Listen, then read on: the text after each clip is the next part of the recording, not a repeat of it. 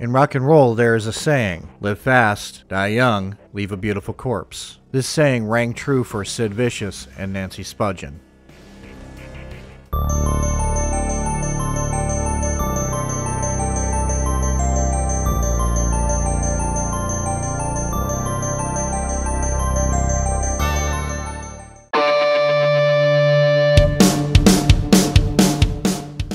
Punk rock evolved from the garage bands of the 1960s to a worldwide audience in the 1970s. Bands like the Ramones and the Clash gained worldwide success, on a message of bucking the system and flipping the bird to authority. While these two bands were highly influential, there was one other that gained worldwide notoriety, the Sex Pistols, a band that only lasted 2 years and only had one album. From the ashes of a band called The Strand, the band that would be known as the Sex Pistols would go through some changes before their final 1975 lineup. Johnny Rotten, lead vocals, Steve Jones on guitar, Paul Cook on drums, and Glenn Matlock on bass. The band hit the punk scene and gained a cult following, including one of their hangers-on, which was a kid by the name of John Simon Ritchie. Born on May 10, 1957, Ritchie didn't have the most stable upbringing. Born to Annie MacDonald, Ritchie's father John was never in his life. His mother Ann had met his father when she was in the British Armed Services. She moved John Simon and herself to Ibiza, Spain, thinking that her husband John would follow soon after, but they were deserted, and Ann began to sell pot to get by. The thing about Ann was, she wasn't just selling drugs. She was doing them too. She would end up addicted to heroin and opiates, and at times doing them in front of her son. She was less of a mother and more tried to be like a friend to her son. And drugged out, she wasn't much of that either.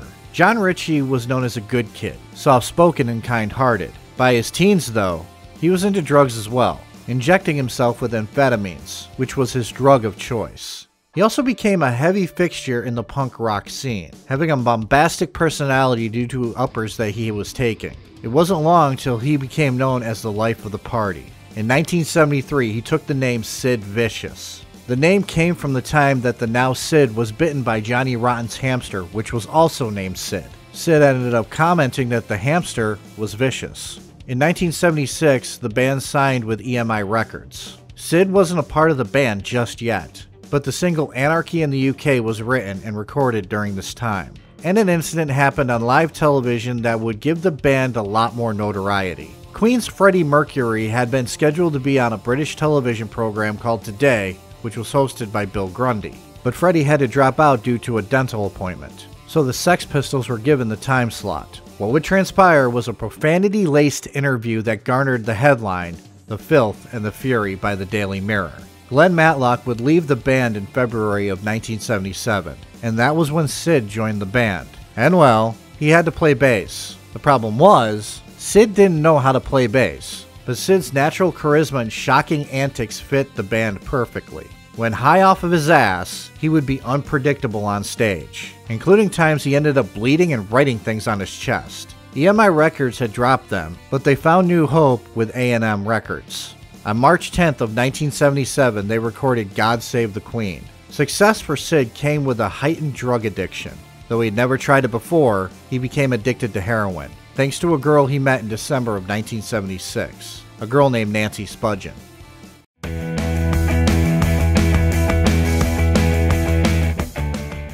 Nancy Spungen was born on February 27, 1958, in Philadelphia, Pennsylvania, and she really didn't have the best start in life. She was born with cyanosis and almost died. Her umbilical cord was wrapped around her throat when she was delivered, but she would recover and surprisingly was a very intelligent young girl. She would walk and talk before she was a year old, but she did have issues. At 3 months old, her parents would give her liquid barbiturates due to her having screaming fits. Fits that never went away. Into early childhood, she would still have temper tantrums. She was also violent and dangerous to her younger sister Susan, but not to her younger brother surprisingly. By age 11, she had been expelled from school. She also had a habit of trying to slash her own wrists purely to get attention. At 15, she was diagnosed with schizophrenia. At 14, she tried heroin for the first time and became addicted to it. By 17, she left home and became a groupie for bands like Aerosmith, Bad Company, and the New York Dolls. She was also a drug dealer and a sex worker. She would be the one these bands would go to for a good time or a fix.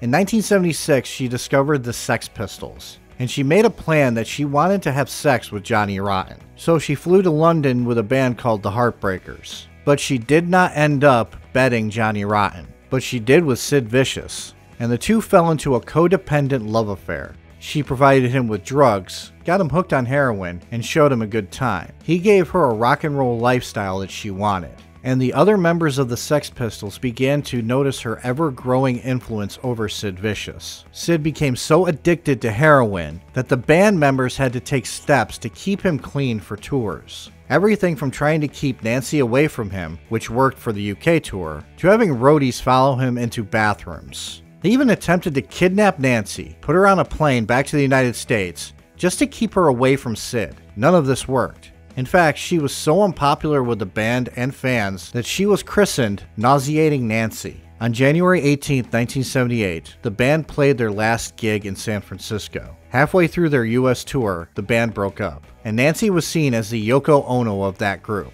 Sid, without a band, without revenue, and a severely bad drug addiction, was looking for what to do next. He was thinking of going solo and putting on his own music, with Nancy as his manager. The two would book a room at the Chelsea Hotel in New York City, where they partied and did a lot of drugs. The situation was spiraling out of control, to the point that they were forced to move rooms because they, in a drug-filled stupor, ended up setting fire to a bed, and things were just going to get worse. Nancy believed that she would never live to see her 21st birthday, and that prophecy came true.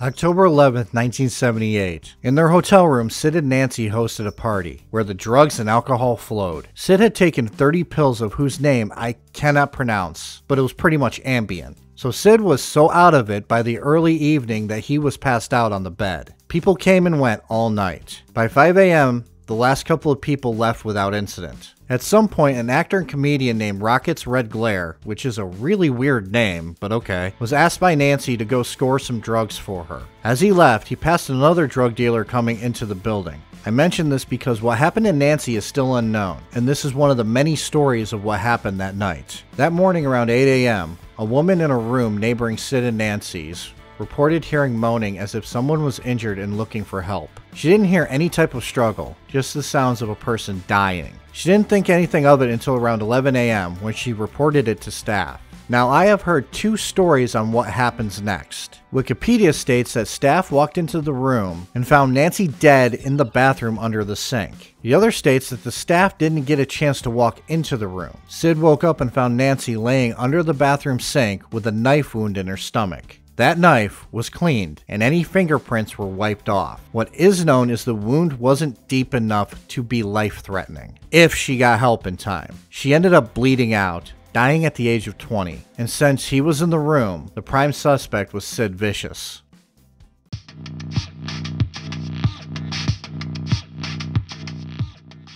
After the discovery of the body, Sid was found outside the room in the hall, pacing back and forth. He was hysterical. One minute he would say he didn't know what happened. Another minute he would say that he stabbed his baby. It was clear that he was in a panicked state. So police showed up and interviewed him in the hall. But seeing how he was drawing attention to himself and telling police he didn't know what happened, he was led to a conference room, where he tried to come up with scenarios on what could have happened. For instance, she could have rolled over on the knife. Police continued to interrogate him until he blurted out, "I stabbed her. I didn't mean to kill her. I loved her, but she treated me like shit." Which was true. They would be violent with one another. They would break up with one another and then get back together. Like I said, it was a codependent relationship. The police ended up arresting Sid, where he went back to claiming he was innocent. 2 days later, he was charged with second-degree murder, given a $58,000 bond, and was bonded out. But not for long. A few weeks later, he got into a bar fight and was sent back to jail, where he was bonded out again for an additional $10,000. On December 9, 1978, he attacked Todd Smith, Patti Smith's brother, at a concert. He would be sent to Rikers Island for a 52-day detox. Then he was released into the custody of Malcolm McLaurin on February 1st, 1975.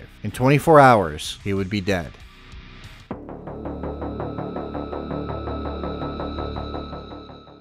Throughout this whole ordeal, Sid did interviews, where he stated that he wanted to die. He was distraught, not knowing if he had been the one to kill Nancy or what had actually happened in that room that night. He was depressed, and as time went on, it did not get better. He loved Nancy, and he thought he had been the one who killed her. And throughout his detox, all he could think about was getting a fix. So when he was released, you would think Malcolm McLaurin would do what he could to keep Sid away from drugs. No, Malcolm was busy dealing with a lawsuit with the Sex Pistols, so Malcolm left him in the care of his mother, who was still going by her married name, Ann Beverly. And Ann scored him some heroin, which he took, but it was too weak, so he asked a friend that he had run across named Peter Gravel to get him some more heroin. He gave Gravel $200, and Gravel did find more heroin. Sid ended up going to a party at an apartment owned by actress Michelle Robinson. Robinson he had been sleeping with after the death of Nancy. It was there that Sid overdosed for the first time that night. He came out of it as Gravel tried to help him. The first thing Sid wanted was another hit. Gravel tried to dissuade him, but ended up giving him very little. Gravel gave the rest to Ann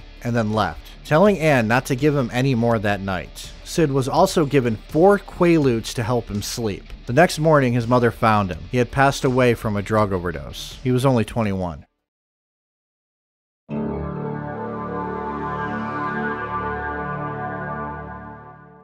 There is an alternate story of how Sid died. In this series, The Final 24, a story told by Alan Parker suggested that Ann killed her own son, stating that she had given him a fatal dose of heroin because he was afraid of going back to prison. But Alan Parker stated that he made this up so that The Final 24 would pay him more. For reference, Ann was dead by the time this episode aired, having died in 1996, so Alan Parker is kind of an asshole for running her name in the mud so that he can make more money. So Alan Parker, if you ever come across this, you're an asshole. But did Sid Vicious kill Nancy Spungen? Hard to know for sure. He was out of it all night, blacked out, and had enough drugs in his system that if he did, it was in a blacked out state. There are some who posit the theory that Rocket's red glare or a drug dealer killed her. There was money missing from the hotel room. The theory is that the drug dealer or Rockets went into the room, saw the money, and tried to steal it, only for Nancy to catch them in the act. So she was stabbed. Not a bad theory. It does make sense. But why stab her in the stomach and so shallow that it wasn't life-threatening? She died from blood loss after hours of suffering. Another one comes from letters left by Sid. To Nancy's family, he wrote a letter saying, "We always knew that we would go to the same place when we died. We so much wanted to die together in each other's arms. I cry every time I think about that.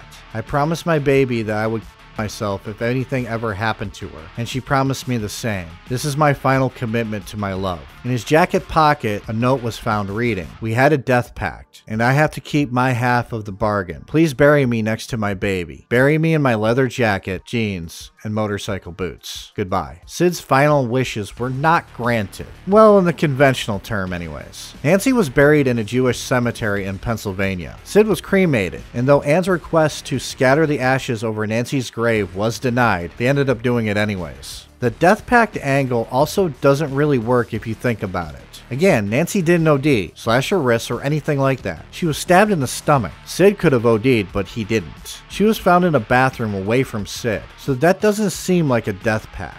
I think the death pact was something that Sid came up with later. Either way, the questions remain on what happened that night. I'm going with someone entered the room and stabbed her after she caught that person trying to rob them. It makes the most sense. Sid and Nancy are somewhat controversial figures. People dress up as them and think their love story is romantic. It really isn't. These were two kids who lived fast, flew close to the sun, and ended up crashing. One was murdered. The other died from their habits. Sid was once a kind-hearted kid whose life was shaped by sex, drugs, and rock and roll. Nancy was a violent woman who wanted one thing: to die young. They brought out the worst in each other, and in the end, one couldn't live without the other.